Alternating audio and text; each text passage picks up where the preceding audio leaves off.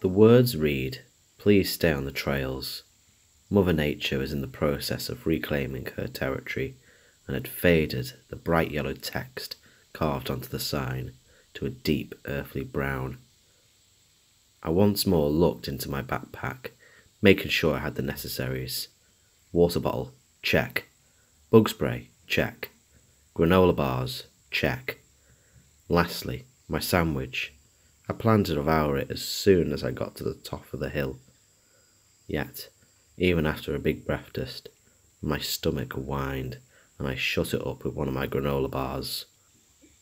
The mystic and allure of these enormous redwood trees can't quite be put into words. It's something that needs to be felt and experienced on your own.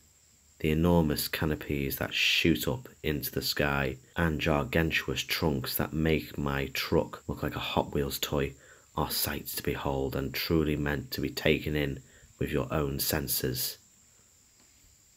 I hiked throughout these trails often, and eventually it passed along by word of mouth through my local hiking group that the tallest tree on Earth was located right here in North California. Naturally, my interest piqued at the thought of catching a glimpse of the world's tallest tree. The location wasn't listed officially for fear of tourists damaging the site to which it belonged to. Understandably, but though the national parks tried to keep its location unlisted, I was able to find a website that provided a map on how to find it. Its discoverer named it the Hyperion tree. Soon enough, I was on my way to the state park. The gravel path I started on transformed into hard-packed dirt, the kind that rattles the bones if you step too hard. As I wandered down the path, it came to me that it would be much more difficult than I anticipated to tell Hyperion apart from the rest of the foliage around it. I would have to go by the photo references I had saved on my phone.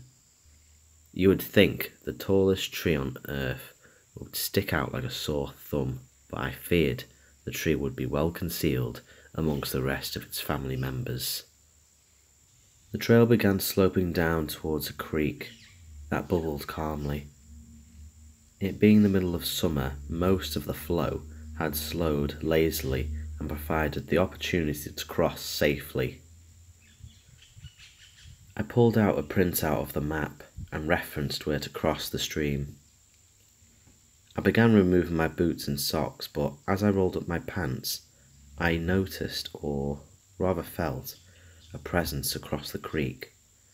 A laugh was heard, far across the creek. Even with the sound of the stream, it was distinct enough to tell it apart from the rest of the ambient. I couldn't see anything, but instead heard a small chuckle. It was a joyous laugh, but cut itself early, as if it was a theatre-goer who was the only one who understood a highbrow joke in a crowd of people. Perhaps someone else had seen the same shortcut I had, which angered me slightly, knowing that there was already a human presence that beat me there. A flash of a greyish mass moving rather quickly for such a steep slope through the trees only confirmed this theory for me. I wasn't going to miss seeing Hyperion because someone else spoilt my discovery. After all, the location was listed on an easily accessible website. I crossed and the water cooled me as it flowed through my toes, the perfect alleviation from the sweat and stickiness that was starting to soak my pits and lower back. I didn't even bother drying my feet when I came to the opposite bank. Comparing my surroundings with the map, there was a small ravine leading up to a steep hill, and supposedly at the top would be the tree. A drink of water and then up the ravine. My tongue swelled with water again, revived. That part of my body was always the first to react to strenuous conditions. No trails or clear markings provided me an easy, recognisable way up, Each step on the roots and uneven rocks beat and bruised my feet.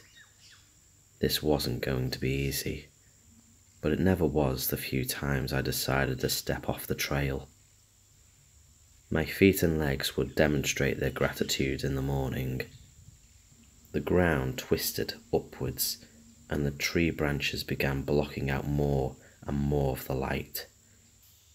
A subtle realization hit me. The chirpings of the birds and cicadas were fading away the further I got from the creek. Was there some strange invisible barrier blocking tiny creatures from accessing the hill? I paused to take another drink from my carton, and out of the corner of my ear I thought I heard a giggle. A deep voice giggling, trying to contain itself as best it could. I called out ahead for whoever it might be. Hello? There couldn't be someone else giggling out there, but if it was another hiker pulling a prank, or some local trying to scare me off, it was working. I was close now to the top, and I was damned if I was going to let them spook me away. I carried on. The trees were closing in on each other even further. The trunks of the redwoods formed rows like soldiers standing at attention, barely letting me past. I was squeezing my already sore body through the natural cracks. At last, I was at the summit, confirmed by the fact I knew I was looking straight at the monstrous tree. My worries about being able to identify the tree earlier was for naught. My sweaty, bug-bitten face grinned at the tree. Being up close to it, you could admire how powerful and wide it was. The stump could fit an entire school choir on it. My neck began aching from how often I glared up to appreciate its massive size. A perfect place to rest and refuel with the food that I brought. I wondered what this tree had been through, marvelling at each and every scar on its trunk. They told a story. I envied it almost, being able to stand the test of time and emerge victorious on the other side. A naive thought. I knew better. Eventually even Hyperion would crack in various places and collapse. Maybe the next year or 200 years from now, a fatal disease would cause most of the trunk to rot away and it would become weaker. Perhaps a severe thunderstorm would hit the area and the tree's height would work against it, causing it to become top-heavy and finally collapsing with a boom like a tank shell going off right next to you, rattling you to the very core. I sat there eating my sandwich, marvelling at the tree, admiring the silence, the ambience, the serenity, when a shock ran through me. Like something invisible ran through my body, grabbing all the peaceful thoughts and replacing them with hateful ones. A thought of finally telling your overly chatty coworker to shut their fucking mouth and to leave you alone. A thought of throwing a glass at the bartender's head who said you're too drunk for another one. A thought of catching up to the person who cut you off in traffic, dragging them out of their car, taking a baseball bat to their back of their fucking head. A breath, and I finally came back to my surroundings. I felt violated. Something grander than I took all my feelings and thoughts inside me and replaced them with violent thoughts. For what seems like a brief moment, I had the courage to kill anything that stood in my way for whatever reason. I was filled with animalistic rage. I couldn't sit another moment there. I noticed that a few rays of sun that were poking through the branches became a deep gold. It was getting late. Time had blown by me. I looked at my phone and somehow several hours had passed by since I sat down. I couldn't take the obligatory social media photo of the tree. I wanted to go home and slink down into a ball. I was nauseous. The entire time up there, I couldn't shake the feeling that there was another presence with me, and it grew stronger after the hateful thoughts had passed me. That's when I saw him. It. Not even peering around the tree fully. That horrible fight-flight response kicked in, and the ancient feeling of cold chills running through you, as if your heart decides to pump ice water instead of blood through your veins, and your face tightens, draws your eyes wide open. My tongue shriveled and went numb. A cold grey face appeared from behind the tree, about 20 feet in front of me. It was unmoving. It took no precautions to try and hide itself from me. It, or I don't know, knew that I was staring right at it, its appearance in my head as clear as the water I waded through downhill. Its eyes looked like a normal person's, but sunken deep into its head. There were enormous bags under and above the eyes, which were blood red. A few long, pure grey hairs trailed off of the otherwise bald head, a kind of that of a mad scientist. The hand curled around the edge of the tree, and long, vine-like fingers with broken and chipped nails twisted around the bark in anticipation for something. I wouldn't allow myself to ponder. I could barely swallow for how tight my throat was. My gut knew that this thing was not human.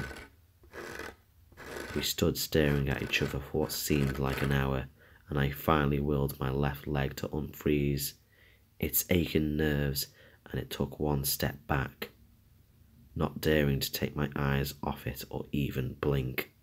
The thing's fingers started scratching at the bark, faster, perhaps in excitement, and beginning to quickly gasp in short bursts. A cough followed, then a short, throaty chuckle. I felt a large bead of sweat trickle down the side of my head. Its laugh grew louder. The sound pierced right through me, only magnified by the fact that we were enveloped in utter silence. I picked up the pace, still not letting it out of my sight. Walking backwards down a steep hill proved just as difficult as it sounds, and gravity turned against me. I tried to grab a nearby branch to stop myself from falling, but it gave way, and I fell backwards and somersaulted. I was briefly stunned when my head hit the ground, but as my vision became clear again, a quick, scuttling sound piercing the dirt and then the rock. I never want to hear something like that again. I saw it looking at me from behind a small ledge, now out loud chuckling at me, its eyes wild with excitement. I was looking at a hellish version of the Kilroy was here drawing. They say that all humans have the ancient reptilian response of snapping you out of dangerous situations when you're too scared to move. I can't remember if it felt like time fast forwards because of the fight response, or if I was losing my grip on reality through the sheer madness of this experience. I don't remember getting up and bolting it down the hill, but I remember my legs hammering the ground, torso being whipped by branches, and my face being cut by branches. A blare of brown and green whistled by me until I tripped into the creek, the water soaking into my shirt and pack, my left shoulder warm and throbbing. The laugh never grew in distance, it was always right behind me. It knew that it could lunge at me at any point that it wanted to, and it knew that I knew that too. I charged through the water, soaking the rest of my clothes, in turn weighing me down more. My adrenaline pushed me further still, and my legs burned and ached. The laugh paused behind me, I thought, but I didn't dare turn around. I flew down the rest of the trail, not stopping until I got into my car. I reached up to my left shoulder and pulled a palmful of blood away. Then I pulled out of the car park, knowing I would never return to that park again. Hiking still holds a place in my heart. I go out as often as I used to. I love being in nature. I know that will never change. I'm more wary, obviously. I should be anyways. I was forced to always have that traumatizing memory attached to what should have been a beautiful one. That day, after getting home, I assessed my shoulder in the mirror and spotted 3 long claw marks that had pierced through my shirt and reached up and over my back. A ghoulish souvenir that will never leave me. I don't go to that trail anymore. Hell, I don't even go to that same park anymore. I never told my hiking group what happened that day. They always act concerned when I refuse to go onto the trails out in that park. Yet sometimes, even when we're in a different park, after the group has paused for a water break, I get that sinking, chilling feeling again. That ancient response, ice water pumping through my heart. Some of the members of my hiking group stop and give me strange looks and ask if I'm okay. When out of the corner of my ear, I hear a soft giggle and the sound of nails being dragged along tree bark.